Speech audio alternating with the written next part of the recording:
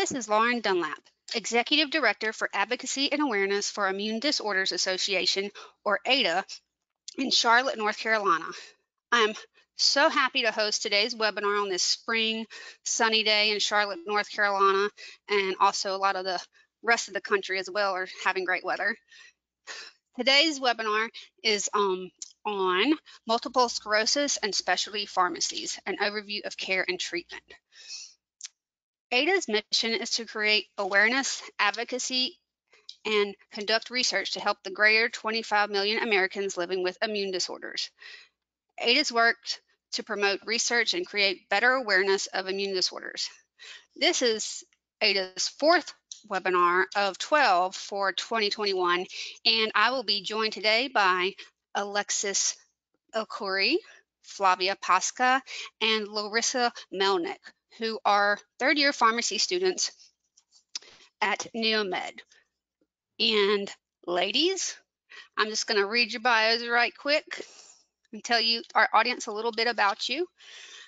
Alexis El-Khouri is currently a third-year pharmacy student at Northeast Ohio Medical University, or NEOMED, and is scheduled to receive a PharmD in spring of 2022. She earned her undergraduate degree, Bachelors of Science in Biochemistry, at Youngstown State University. Alexis is co-founder and president of NEOMED Student Association of Specialty Pharmacy. In the future, she plans to specialize in neurological conditions and autoimmune disorders. Flavia Pasca is a third-year pharmacy student studying at NEOMED and is on track to receive her PharmD in the spring semester of 2022. Also, she earned her Bachelor of Science at Cleveland State University. Flavia is also co-founder and vice president of NEOMED Student Association of Specialty Pharmacy. She is interested in becoming a clinical pharmacist and specializing in neurology. Larissa Melnyk is a third-year pharmacy student also at NEOMED with a background in engineering technology and entrepreneurship. Her goal after graduation is to use those skills toward improving specialty pharmacy opportunity. Ladies, please proceed with your webinar. Thank you very much, Lauren, for the introduction, and we just want to thank you for having us here. We're very excited to be here. So as Lauren had mentioned, we are doing our presentation on multiple sclerosis. So I just wanted to check right quick and make sure everybody can hear us okay. Can you type yes in the box if you can hear our presenters? Great. Thank you, Kennedy. Okay, go ahead, ladies. Okay, can everybody hear me good? Were you okay to continue? Yep. Okay, great. All good. Okay, so our presentation is multiple sclerosis in specialty pharmacy and overview of care and treatment. So to start off with, here we go. Here's our objectives today. So we're going to define what multiple sclerosis is. We're going to discuss some current therapies and some future therapies. Then we also wanted to talk about some patient assistance programs for prescription coverage, as well as for disease management. So who is affected by MS? So greater than 2.3 million people worldwide, or greater than 1 million in the US. There is a 2 to 1 of female to male, so it is more common in females than it is in males. It's typically diagnosed between the ages of 20 to 40, but it can be diagnosed in adolescence as well as after the age of 40. It is most commonly occurring in people of white descent and ancestry, so from Northern European areas. And the farther away you are from the equator, it seems to be that there's a higher incidence. So looking at this kind of a map here, just wanted to show that the area in orange here, the Midwest, and then the area in the northeastern areas of the US here, the higher incidences that you can see, so the Northeastern has 377 per 100,000 residents, and the Midwest has 353 per 100,000 residents. And then as you get farther away from the equator, as well as towards the West, those numbers drop a little bit, which is very interesting to me that it has something to do with like environmental and the positioning away from the equator. There was a large international study that showed that each 10-degree increase from the equator was associated with a 10-month decrease in the age at onset of MS. So it seems like the farther you are away, the earlier MS seems to be showing its symptoms at onset. So looking at the etiology, or the cause and risk factors. So it's not 100% known what causes MS. There's some ideas and some that are more have more evidence than others, I would say. But genetic increase, so if a family member has MS, you do have an increase in the risk of getting it yourself. If you have a sibling with it, you have a 5% increase. If you have a twin, then it's a 25% increase, which is also very interesting to me. So looking at the environmental, as I had mentioned, geographic location seems to be a factor, but also if you're exposed to smoking, like secondhand smoke or industrial type pollutants, toxins and pollutants, for example, most pesticides are actually neurotoxic agents, and a lot of them can cause irreversible damage to your brain, to your spinal cord, any of your neurons. So it's definitely something that we should probably look into more. There's not, like I said, there's not a lot of data for a lot of the causes to MS, but it is something that's very interesting to look at what different factors can increase these risks. As I had mentioned, some industrial pollutants, so like glues, solvents, some stains, those also have very similar neurotoxic effects that the pesticides have. And I want to talk about infectious agents. So this seems to be the most common theory for what causes MS or what causes autoimmune disorders in general. Epstein-Barr virus seems to be the most common one that causes neurological conditions. So Epstein-Barr is the virus that causes mono. This is associated with a neurological illness called, I don't know if I'm going to pronounce this right, but Guillain-Barré. And this is a rare but serious acute neurological illness. The immune system will basically attack the peripheral nervous system. And I think that this is a very similar cause to how MS is, because it's an autoimmune reaction against the myelin sheath. Only instead of it being in the central nervous system, this is the peripheral nervous system.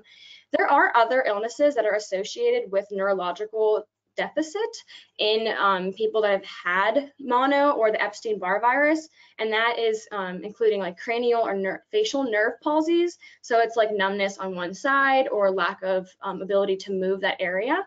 Encephalitis, which is swelling of the brain. Optic neuritis, which is swelling of the optic nerve, or viral meningitis. So that's a swelling of the meninges or the tissue that covers the brain and spinal cord. And lastly, there was hemiplegia, which is paralysis on one side of the body. And then lastly, some personal or family history of migraines or autoimmunity. So people that have an autoimmune disorder are automatically at an increased risk of developing other autoimmune disorders. And then I found that migraines was very interesting. There's a lot of data that suggests that migraines can cause inflammation in your brain and micro damage that is similar to lesions. So it's very interesting how they have a tie-in with MS. So what is MS? I've been talking about it a lot, so let's go ahead and get into what it is. So it is an autoimmune disease, and it's where the immune system attacks and damages the myelin. So myelin is kind of like the protective barrier around our axons, which is part of our nerve cells. And in order for it to conduct its signals, so if you think about like a plug and a cord on an electrical item that you have, like your computer or your TV, anything like that. You have that inside of it that conducts the electricity, and then you have the plastic over it that allows that to conduct properly through the entire stream. So our nerves are the same way. They have this protective myelin sheath around it that allows the signals to be sent from one place to another. So looking at the pathophysiology, I know there's a lot on this slide, and I wanted to show you the technical terms for everything, and then we're going to break it down. So if you're looking at the humoral immunity, this is going to be the antibodies. So there's autoreactive B cells and there's plasma cells. These cells will be brought information that says there's something going on here that shouldn't be happening. There's either like a damaging cell, or there's something that's going to cause damage to the body. So these will then produce these autoantibodies. So the autoantibodies are what's going to attack the myelin sheath, or it's going to cause the demyelination of our central nervous system. And then we have another form of immunity called cell-mediated. So this is where you're going to have the CD4, there's Th1 and Th17 cells. So these are our T helper cells, and there's specific T helper cells that seem to be prevalent in MS. We also have some interferons, some cytokines, and what these do, they cause a cascade effect. So it's one thing happens, it occurs, then this happens, and then this happens, and then this cascade then causes the same result that we saw in our humoral immunity, where it's attacking that myelin sheath in patients with MS. So going on to the next part. Here I have these little cells to show you how our immune system detects self versus non-self. So this is going to be the self marker here, and this is an antigen. Usually our cells will recognize our self cells as friends and they'll leave them alone. They don't bother with them. They can move past it without thinking, okay, this is going to cause us damage. They're basically happy cells. So then you look at this angry cell here and it notices this antigen, and this is where it marks it as non-self or foe.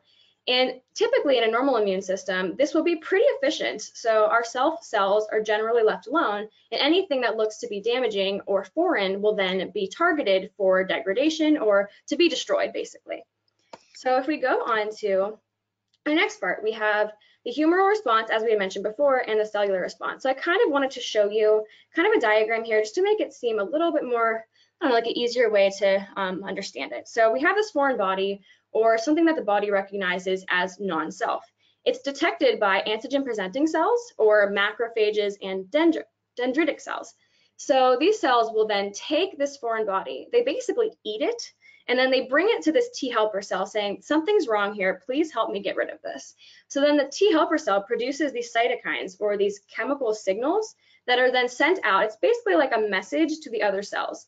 So the B cells will receive that, and they will then create these antibodies that will then target the cells to go and attack that foreign body or the non-self cell.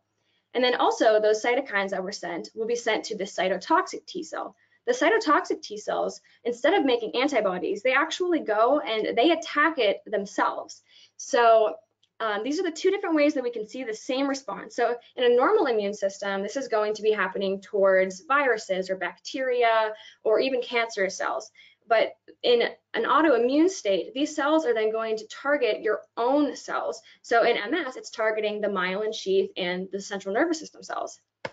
So looking at how that happens, so we have this neuron here, or this nerve cell.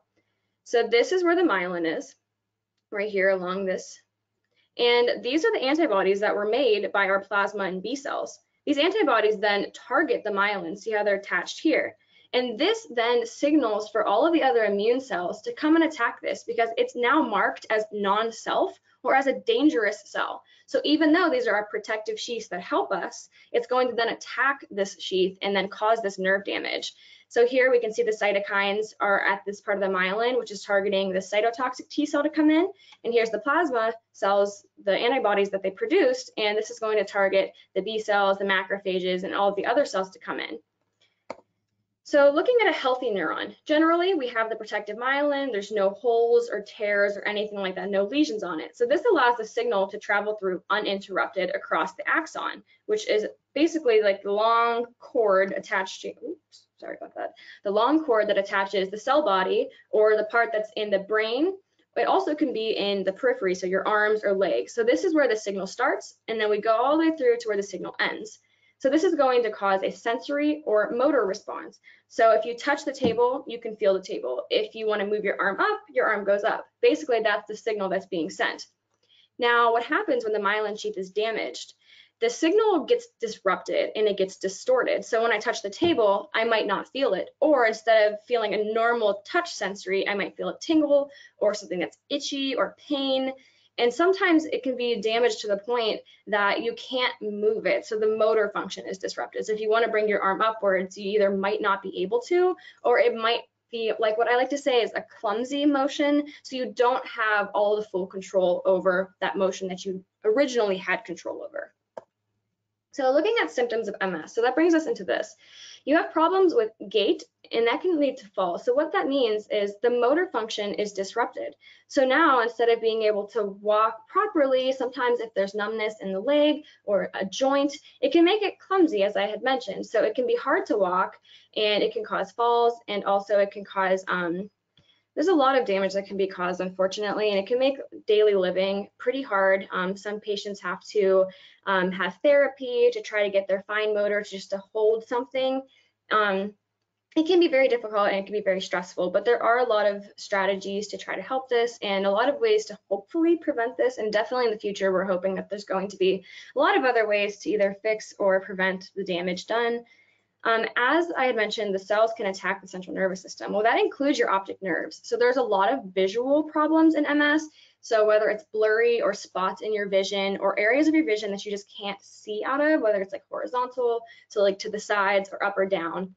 There's a lot of paresthesias. What those are sensory damage to the nerve. So there's burning, tingling, numbness. You can have itching or prickling sensations.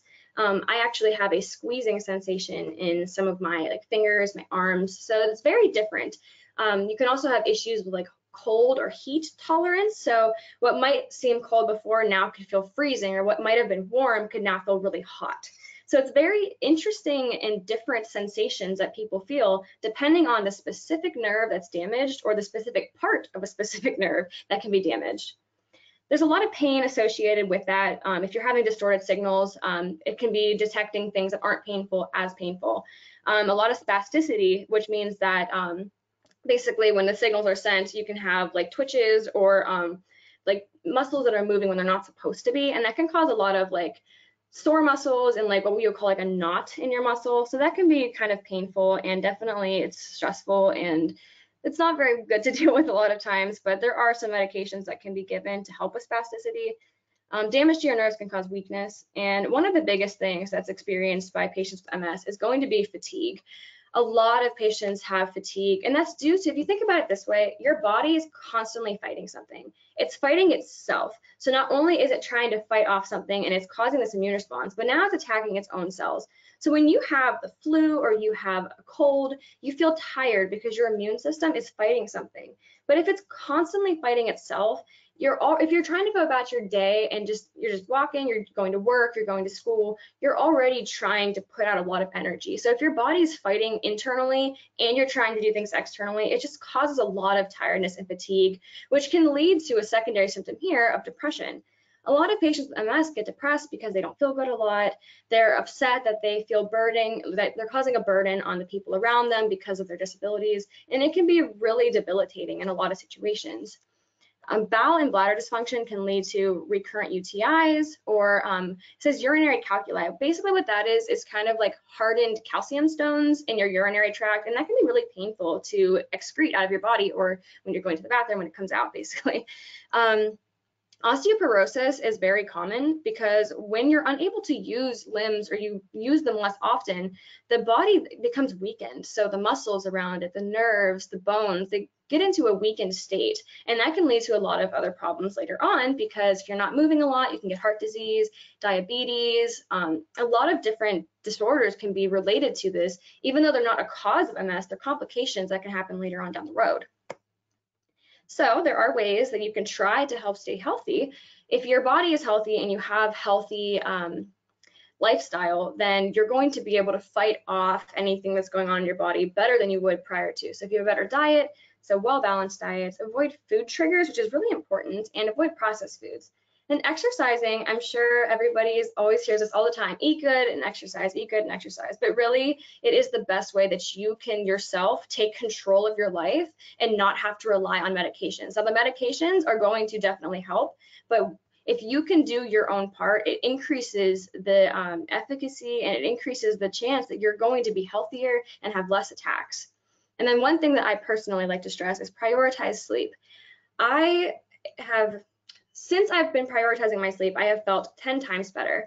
It's hard in pharmacy school to get a lot of sleep, definitely studying a lot, trying to balance social life and working and school. It can be difficult. But if you sleep enough, I am telling you, your body will feel so much better. When you have lack of sleep, your body can't heal itself in the way that it's supposed to. So when we're sleeping, that's basically our time where our body regenerates, and it reduces inflammation, and it can heal those damaged cells. If we're not sleeping, our cells aren't functioning like they're supposed to, and that can lead to more attacks and more damage later on down the road. One thing I wanted to mention is the autoimmune protocol. So this is basically a diet. Now, I can't say for sure that it has proven effects, but it has been shown to help with symptoms. So if you remove all of these different groups, so we have grains, legumes, nuts and seeds, nightshade vegetables, which is like tomatoes, peppers, and potatoes, and other root vegetables that are similar. There's a lot of them. I didn't really want to mention all of them, but you could always look into it if you're interested in that. There's eggs and dairy. So basically what you do is you eliminate all of these from your diet, and then wait and see if your symptoms are going away or not. And then you reintroduce these one food group at a time and see if you get those symptoms again. If you do, then you avoid that food and you just don't eat it. And then the other ones that aren't bothering you, you can reintroduce back into your diet and you can keep them in your diet. This way, you're reducing inflammation and you're reducing any symptoms, whether it's nausea, headache, tiredness. A lot of them really can affect you. So if you wanted to as well, you could always get one of those allergy food tests and see what you're sensitive to. And you can remove those foods from your diet. That way you feel better. So how is MS diagnosed? There's different ways. It's kind of a diagnosis of ruling out other illnesses first. So I'll talk about this first, blood tests. Generally, blood tests are done first. You want to rule out other conditions like lupus, Sjogren's, vitamin or mineral deficiencies, some infections, and rare hereditary diseases that can affect your nervous system or can have similar symptoms to MS, but that aren't really MS, kind of like a pseudo MS. Next, they're going to test your lumbar or your spinal tap. This, I will say, is not fun. It's kind of painful and it's kind of nerve-wracking because they're sticking a giant needle in your spine. But basically what they do is put a needle in between your lumbar disc, so your lower back. They're going to go in to where the spinal cord is, and they're going to remove some cerebral spinal cord fluid. And that's basically the fluid that surrounds your spinal cord. It surrounds your brain. It's kind of like an insulation for the brain and the spinal cord, and it carries different proteins and different like things that your body needs kind of to work properly and for your brain to work how it needs to. But what you'll see in a lot of MS patients is that they'll have proteins called oligoclonal bands, and they might have elevated immunoglobulins. So immunoglobulins are proteins that our immune system generates, and a lot of times when you have an autoimmune disorder, the IgG and IgA will be elevated.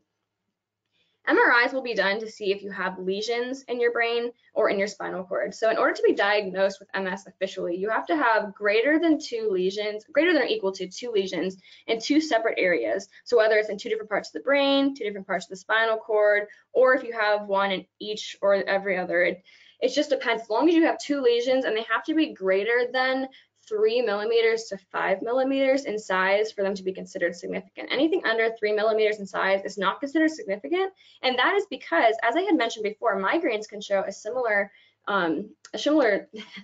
presentation, and they can be under the 3 millimeters, so they can cause those micro lesions that look like they can be MS, but really it's just the damage due to the migraine.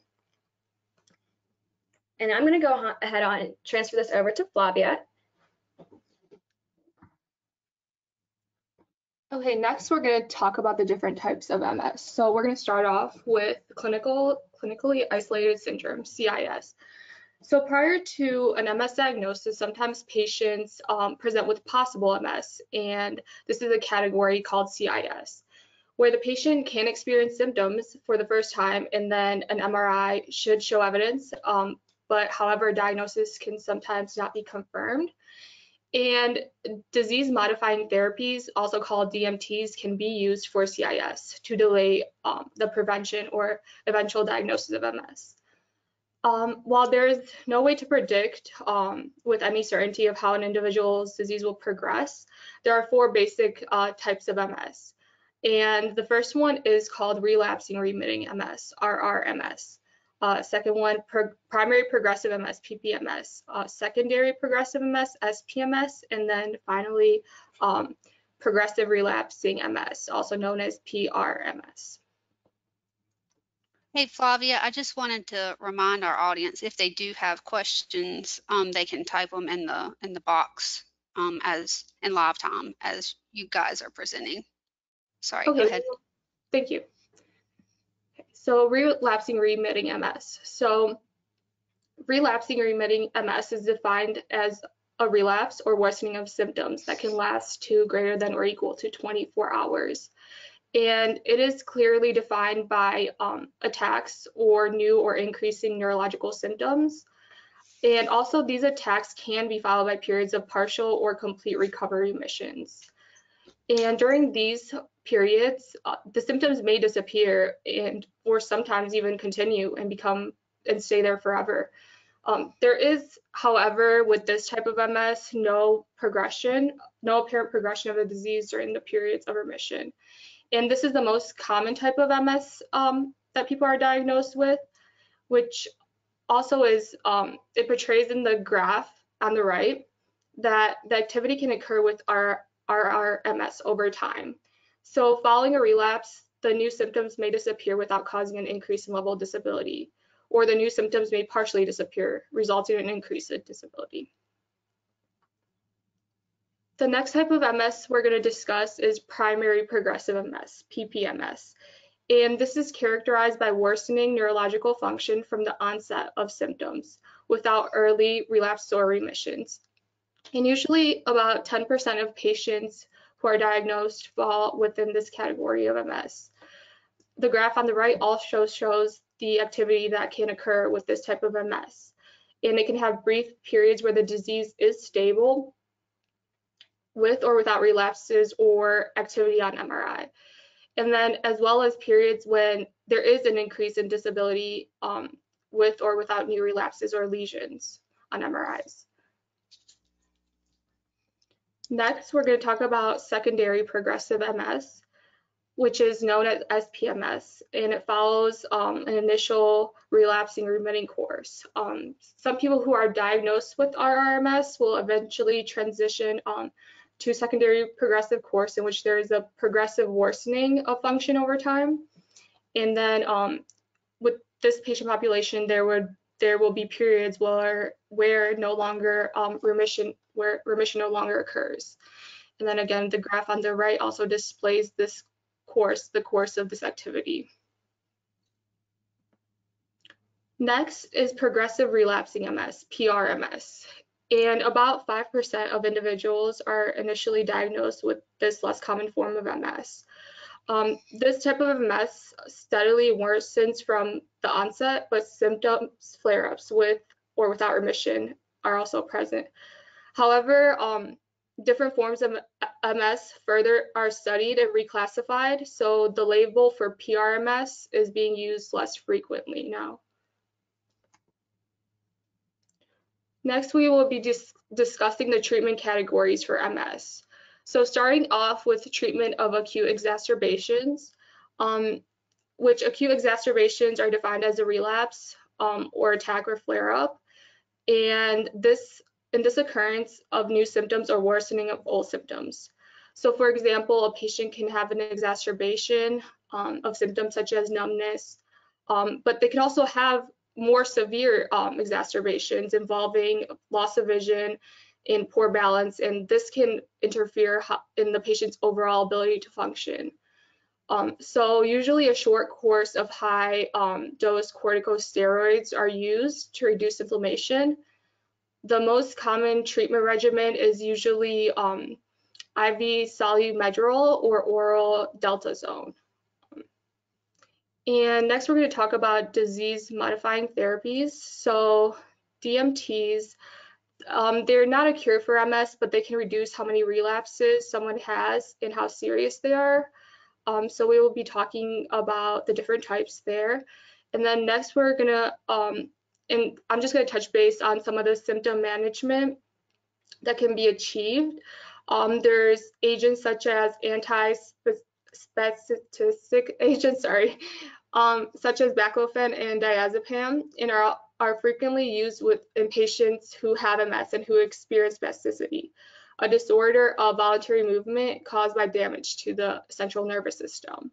And then we also have anti-inflammatory agents such as Motrin or Advil, and can be used to treat pain associated with MS. And then also depressants such as Prozac or Cymbalta can be used to treat depression in patients who have MS.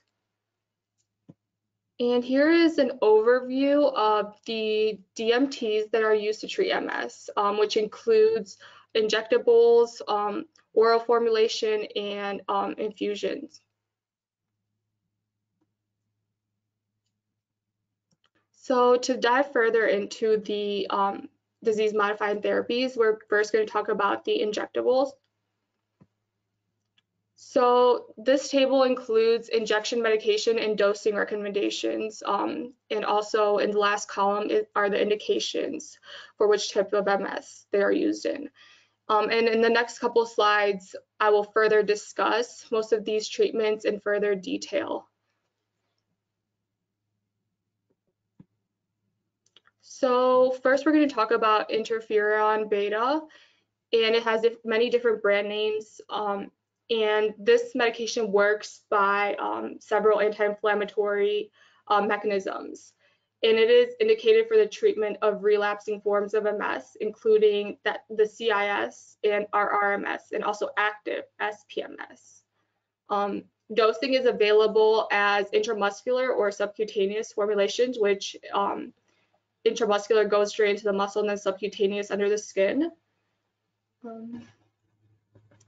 And then some of the side effects that can be experienced by patients taking interferon therapy are flu-like symptoms. So you can experience fever, chills, fatigue, body aches, also injection site reactions, and depression, as well as hepatotoxicity, which is damage to the liver. From clinical trials, this medication indicates that there is a reduction in relapse rate about 30%. The next DMT is known as glatiramer acetate, also known as Copaxone or Glatopa. So this medication is a synthetic protein that stimulates myelin basic protein, a component of myelin which insulates the nerve fiber in the brain and spinal cord. It is indicated for the same types of MS as interferon. And glatiramer comes as a solution to inject under the skin, which is subcutaneously 3 times per week, given at least 48 hours apart. So it can be taken Monday, Wednesday, and Friday. Next, we're going to talk about the side effects. So some of the side effects of glatiramer are injection site reactions, shortness of breath, chest pain, and also some of the clinical trials do indicate that glatiramer reduces the relapse rate about 29% compared to placebo. Next, we're going to talk about oral formulations. So this includes tablets or capsules. So here is another table which has a comprehensive list of all the oral formulations and indications for MS. So for example, Aubagio, Gilenya, and Myzet, and Zeposia are taken once per day. And then there's also Tecfidera and Barfiratam, which are taken twice per day as well. I'm sorry, the first ones are taken once per day, and then the second ones that I mentioned, Tecfidera and Barfiratam, are taken twice per day. And then we have Mavenclad, which is a short course therapy.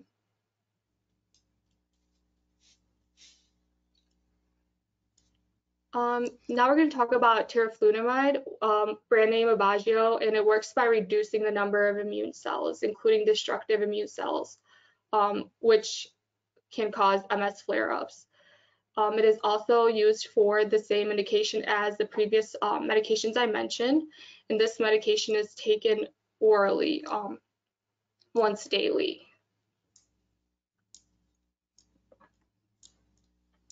Some side effects of teriflunomide includes headaches, liver damage, low phosphate levels, and alopecia, which is hair loss. And this medication also has a black box warning for liver toxicity or teratogenicity. So it must exclude pregnancy, and both male and female partners must use contraception.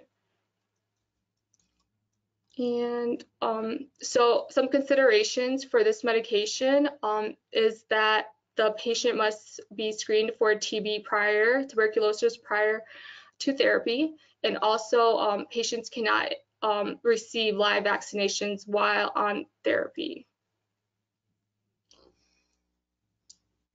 And the next medication is dimethyl fumarate, also known as Tecfidera.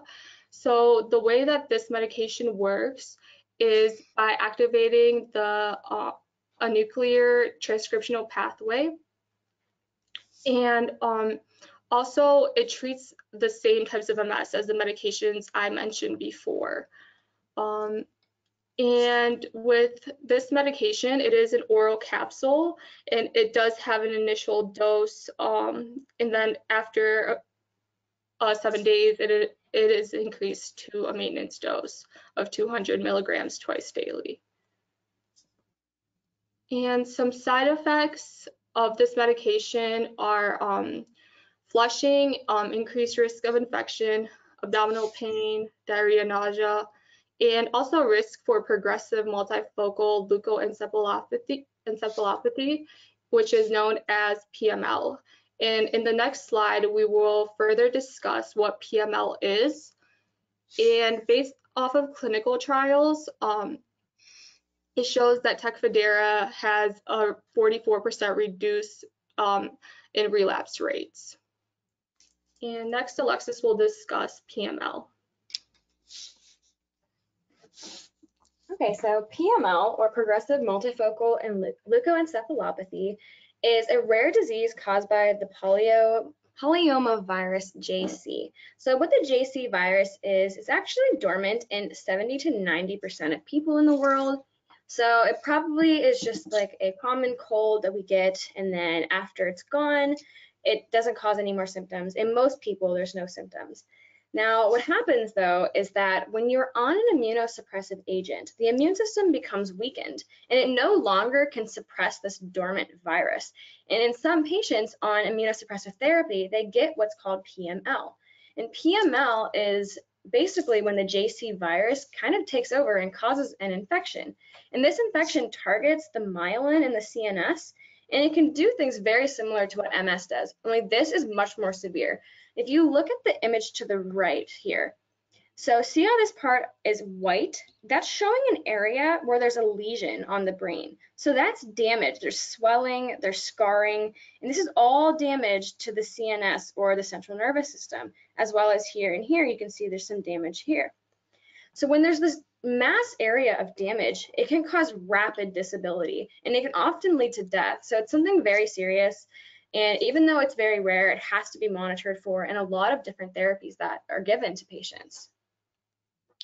And this can actually occur over weeks to months. So it's a very acute reaction. It's not like MS where it can cause damage over years. This is weeks to months in time period. So let's talk about fingolimod. Now, I personally have MS, and this is the medication that I'm on. So I might be a little bit partial to this drug because it has worked very well for me, but there are a lot of different therapies that have shown similar efficacy or better efficacy in some patients. But for me, this has worked very well. So fingolimod is Gilenya. What it does is it prevents your lymphocytes or your immune cells from leaving the lymph nodes. So what I like to say is that they're on house arrest. Basically, they're stuck inside the lymph nodes or their house, and they can't get out and wreak havoc on the central nervous system. This is indicated for all relapsing forms of MS. So that includes CIS, relapsing remittent, and secondary progressive. But what's unique about fingolimod is it's the only FDA-approved medication for children that have the adolescent MS. So it's approved for patients greater than or equal to 10 years of age, which I found was very interesting. And there was a study called the Paradigm study, which I'm going to jump ahead for a second. And this shows that compared to Avonex or the interferon beta inhibitors, that there was an 85.7% of patients that were relapse-free on Gilenya compared to 38.8% of Avonex patients after 2 years. And this was in the pediatric population. So prior to Gilenya's approval, Avonex was the first-line therapy for pediatric MS. But after the study was done and they showed just how much better Gilenya treated the pediatric MS, this is now the only FDA-approved treatment and the one that is now prescribed for all pediatric patients. So looking at the dosing, it is 1 capsule daily. Typically, it's 0.56 milligrams, but in children under 40 kilograms, it's actually going to be 0.25 milligrams. Now, the catch with fingolimod is that there is some serious effects with the heart that can occur. There's also risk of really damaging the liver, and there's risk of what's called macular edema. So prior to starting fingolimod, you have to be checked for diabetes, and if you've ever had macular edema. You have to check and see if you have any cardiac conditions. They do an EKG prior to starting and after starting. And you want to make sure that there's no bradycardia, which is like really slow heart rate. An atrioventricular block is a serious condition that causes heart failure. So you have to make sure that you don't have any of these pre-existing conditions prior to starting. Your first dose that you take, you have to sit at the facility that's giving you your medication for 6 hours so they can monitor you. They keep a blood pressure cuff on you and they keep an EKG on you. So they're testing your blood pressure and they're testing your conduction to make sure that nothing's happening while you're on it. As long as you're okay after that first 24 hours, generally you should be okay on this medication. And then I did want to mention that this also increases the risk of PML. So there's a few medications that do increase the risk. And then as I had mentioned, here's some of the clinical trials, and it just shows that Gilenya has been very efficient and has worked pretty well in a lot of patient populations. Next, we have siponimod or Mayzent, and this also is what fingolimod is called an S1P phosphate receptor. So it holds those cells in the lymph nodes. So siponimod is going to have the same mechanism of action, only this also binds to 1 and 5. So it's not just receptor 1, it also binds to 5. This has been newly approved and it was released in 2019. It has very similar side effect profiles, very similar efficacy to Gilenya. Since it hasn't been out very long, there's not a lot of data to show how it's truly affected people in a real world setting. We just have the clinical data to show that it's effective. Its treatment, or the treatment, is for the same patient population, all relapsing forms of MS. And then this is just to show that you have to get a, so what's interesting about this is you have to get a genotype done. So they have to test your genetics and they have to see this liver enzyme right here. You have to see which type you have. So this gets really into like some pretty interesting stuff for genetics. You have to definitely check different ones. So there's different phenotypes you'll see. So here's the 1-1 phenotype, 1-2, 2-2, and you have 1-3 and 2-3. Now there's different dosing based off of which genotype you have for this liver enzyme. And genotype is basically like your specific code for it. And then here's some clinical trials down here, just mentioning how it is effective. So 72% reduction in lesions after 3 months compared to placebo. And what's interesting about siponimod is that it has shown a 26% reduction in disease progression in secondary progressive MS after 6 months versus placebo.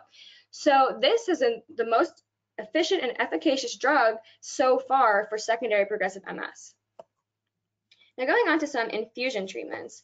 So here is a table of some of the different infusion treatments. So there's Lemtrada, Noventrone, Tysabri, and Ocrevus. Now I'm only going to talk about Lemtrada, Tysabri, and Ocrevus.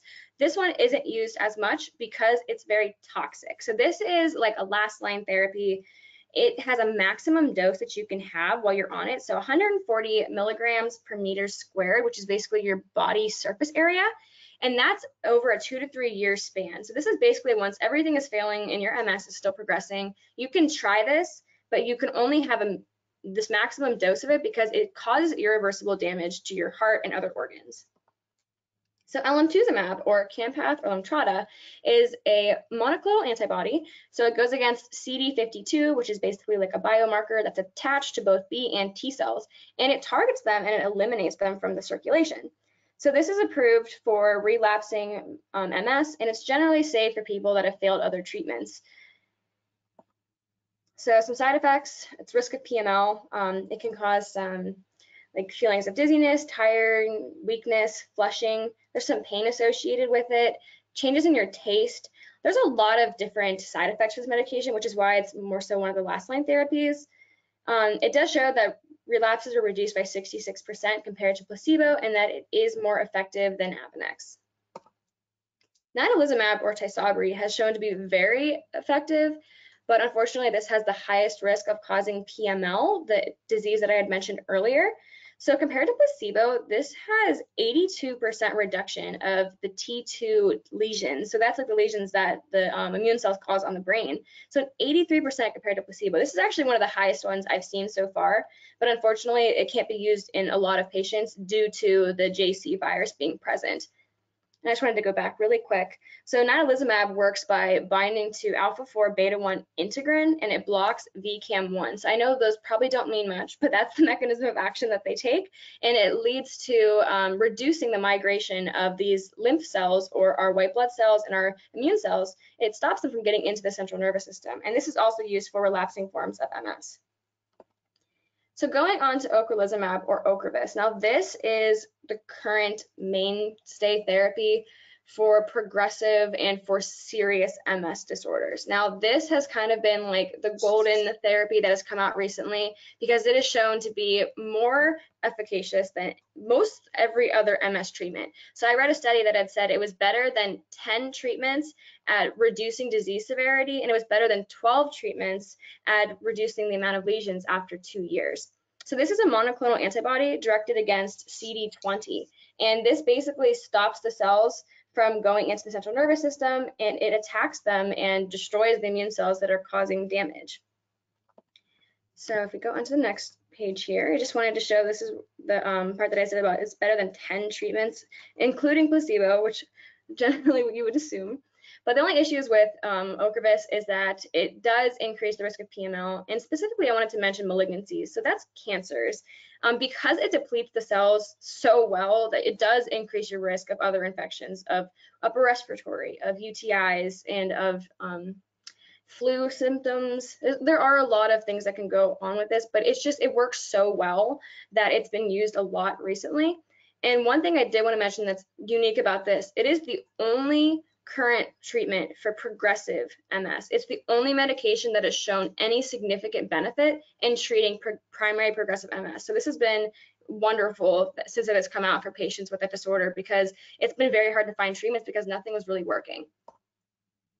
Okay, I'm going to go ahead and switch off really quick. So I'm going to talk about risk evaluation and mitigation strategies, also known as REM. So Alexis mentioned some of the medications before, such as Lemtrada and Tysabri. And these medications have programs which are made to ensure the benefits of the medications outweigh the risks. So if you can see on the right-hand side, the REMS action that is taken for Lemtrada is just to inform patients of serious risk that may be caused by Lemtrada, and also to make sure that the prescribers who prescribe Lemtrada are certified, and they submit the documentation and periodic monitoring that is required for that medication. And then for Tysabri, it's to inform the patients of PML, which we discussed before, and to warn against concurrent medication use, such as anti-neoplastic agents or other immunosuppressant agents, and also to promote and diagnose, promote early diagnosis of PML. Hi, this is Larissa. The charts we're going to go over list the medications for MS currently in phase 3 or phase 2 clinical trials, which are the late stages of research required before the FDA may consider them to be made prescribable. They generally work to reduce the immune system's actions against myelin. For your reference, we have also included more in-depth information about the target area within the immune system that these medications act on. So tolebrutinib is anticipated to be able to be prescribed for relapsing and progressive forms of MS in October 2025. Its most common side effects are going to be headache, chest infections, and common colds. Mastinib is anticipated to be able to be prescribed for progressive forms of MS in July 2022, and its most common side effects so far include tiredness, weakness, rash, nausea, fluid retention, and diarrhea. Evobrutinib is anticipated to be available for relapsing remitting MS in fall of 2024. Its most common side effects so far include common colds and increased workload for the liver. Arbaclofen is anticipated to become available for treating muscle spasms associated with MS and does not have an estimated time of approval yet. Arbaclofen appears to most commonly cause muscle weakness and urinary tract infections. Fenebrutinib is anticipated to become available for primary progressive MS, and its most common side effects include nausea, headache, anemia, and upper respiratory tract infections. So ibutilast is being tested to treat progressive forms of MS by slowing progression, and it's most likely to cause side effects of nausea, diarrhea, abdominal pain, depression, rash, and tiredness or weakness. Ponesimod is actually newly available as of this March, so March 2021, for clinically isolated syndrome and relapsing forms of MS. is most likely to cause shortness of breath, dizziness, increased workload for the liver, and slowed heart rate. Bexavertene and the following therapies are being tested in phase 2 trials, so they're a little further off, but they're being tested for improving myelin repair, which is anticipated to help reduce the side effects of MS in general and hopefully help reverse some of the signs of the disease over time. Bexaverene is the most likely to cause cholesterol, reduced numbers of white blood cells, hypothyroidism, itchy rash, headaches, vomiting, and diarrhea. Clemastine so far is most likely to cause drowsiness. Opicinumab has not been known to cause any specific side effects so far. And this one's interesting because it's actually a vaccine, but you don't take Neurovax to prevent MS. You get it once you already have it to prevent secondary progressive MS from progressing further. So far, the only side effect with Neurovax is a sore arm. Ublituximab targets the immune system, is being tested for a treatment for relapsing forms of MS. It's anticipated to become available this fall, and the most common side effects are infusion-related reactions such as a rash and headaches and tiredness or weakness. Tumalimab is an injection that boosts myelin repair, just like the oral therapies we mentioned that do the same earlier, and it's currently being tested to treat relapsing, remitting, and progressive forms of MS. It's the most likely to cause cold-like symptoms as side effects. All right, and let's finish out this presentation. So here we have prescription coverage and patient assistance programs. So I'm going to kind of go through these quickly. I just wanted to mention that there are different patient assistance programs for each drug. So as we mentioned, we have Aubagio, Lemtrada, Avonex, Tecfidera, Tysabri, Copaxone, Gilenya, Mavenclad, and Rebif, Mayzent, and then Ocrevus. So all of these have their own specific programs. There's a number to contact them and a website. Now, when you are prescribed one of these medications, they will follow up with you every so many months, and they'll check on you and see how you're doing, how the medication's working, any side effects, and there's a phone number you can call for any questions.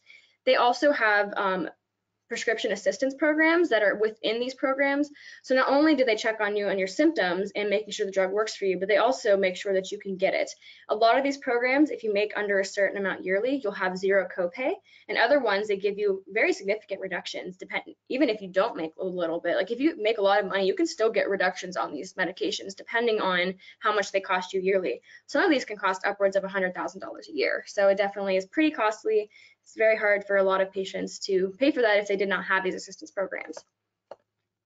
And So, Alexis, right quick, while you were talking about the patient assistance programs, which I'm glad you added to this presentation, I just want to stress to the audience, the ones she is referring to are generally found on the manufacturer's websites. Just wanted to verify that. Is that the ones you were referring to, Alexis, the manufacturer assistance programs? Yeah, so these are through the manufacturers that develop the drugs, and each of the drugs, like some of them have the same assistance program. So like, for example, looking at Aubagio and Lemtrada, it's called MS One-to-One. So these will be available on the manufacturer's websites, but also each drug has their own specific website that will provide this information for you as well. And that's not limited, just so our audience knows too, that's just one specific program, but there are many different assistance programs out there for these really expensive drugs. Yes, for sure. There are a lot of different assistance programs, and even you can talk to like case managers and see if there's any other assistance that you can achieve based off of your income or the areas that you live in.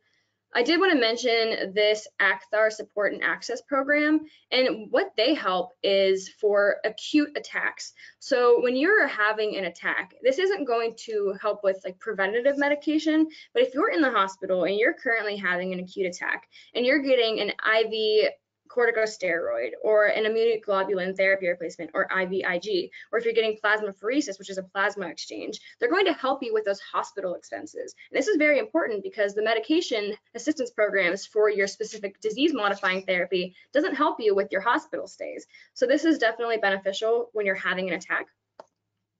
And then next, I wanted to talk about some symptom specific programs. So pseudobulbar effect. So this is, it's like I said, it's pseudo. So it's not actually symptoms that are occurring, but it feels like it is, and it could be really detrimental to patients' recovery, and it's just unfortunate to have symptoms and side effects that are affecting your daily lifestyle. So you can contact them. They're going to help you with these symptoms that you're feeling, and they're going to help you with payment for them, as well as like support systems to help you with these symptoms. Also, Botox can help with bladder dysfunction or spasticity. And this program will help you to pay for that, as well as give you places to go get these treatments done. And then Ampera, it helps you with walking. So as I mentioned before, there's a lot of gait disturbances in patients with MS, and they can have issues with walking or daily life functions. And they're going to help you with assistance finding these programs and paying for these therapy programs. And that's honestly what we have so far. If you have any questions for us, please do not be afraid to ask. And we are open books when it comes to, at least I know I'm an open book when it comes to my experience with MS and the different medications and my experience with specialty pharmacies. I know I kind of didn't really mention this much in the presentation, but specialty pharmacies are going to be dealing with all these medications. They're very expensive. They're very specific for disease states. Specialty pharmacies are going to specialize in these medications and in these disease states to give everybody that has these conditions kind of a place to go to and to talk with somebody who's specializing in it, that knows about it and that knows the most about these medications. It's very hard to get these medications paid for a lot of times through insurances, and specialty pharmacies are going to focus on getting this paid for you, finding those assistance programs if you can't find them yourself or if you're having any issues with them. And they're going to be there for you to talk to if you have any questions about your disease state, about your medications. So it's definitely a very good resource for you outside of these patient assistance programs. You can just contact whatever pharmacy you're getting your medication through, and they're going to help you as best as they can. Okay, thank you, ladies. I think we're going to open it up to a few questions right now. We just have a few minutes left. And I am glad you, again, brought up the patient assistance programs. That is also something I'm pretty well versed in, and we have that as a resource for patients and providers here at AAIDA. That they can call and ask for assistance or information about the assistance programs available for certain medications. So I just wanted to throw that out there. If you have any questions, just type them in the box, and we're just gonna answer a few right now. Ladies, do you know anything regarding these medications, and if there's any data with the current COVID vaccine for some of these MS treatments, or have you read anything about the issues that may have arisen over the course of the last year? So I haven't heard any issues of getting the vaccine while you have MS. According to the Melnyk Center at Cleveland Clinic, as well as the MS Society, they do still push for you to get the vaccine. I haven't seen any issues with the efficacy of it or it not working as well in these patients. Now, granted, when patients are immunosuppressed, there is a chance that the antibodies or the body's response to the vaccines might not work as well as a healthy individual. But because it isn't a live vaccine, there's no contraindications or anything that says not to get the vaccine as of right now. Okay, thanks. What with the exacerbations, how long do they generally last? And I know that's kind of a loaded question because that depends on what's going on, but if you had to guess. Yeah, no problem. So in order for it to be considered a true attack, it has to last for longer than 24 hours and it has to be sustained symptoms. Now, these exacerbations can last as little as 24 hours, or in some patients, they can last multiple weeks. I will tell you, I had an attack back in October of 2019. And for about 3 weeks, I was experiencing different symptoms in different locations. And some of them went away, some of them stayed. It just depends on the location of your lesion and how much your immune system, I don't want to say this way, but how much your immune system hates you during that time period. Because sometimes it just goes crazy, and it might be for a couple of days, it might be for a few weeks. Okay. Just like one or two more questions here. So with the genetic testing having to be done for the sipinmenol, am I saying that right? I'm saying that wrong. The Eponymod, yeah. Okay, thank you. Is it generally covered by insurance? So The genetic testing part. So because the therapy is so new, it most likely is not on a lot of insurance formularies. I will say it's probably not a first line therapy, and it's probably more so saved for patients that have failed other therapies. At that point, insurance companies are usually more willing to cover different testing and different procedures that need to be done if it means that it's going to be more beneficial to the patient.